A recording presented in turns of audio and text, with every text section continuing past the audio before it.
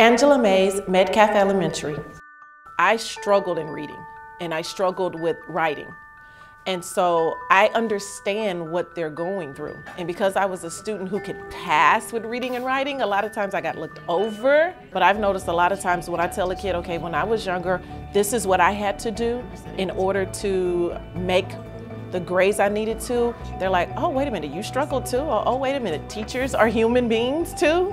And when they understand that they're easier to work for you or to do what they're supposed to be doing.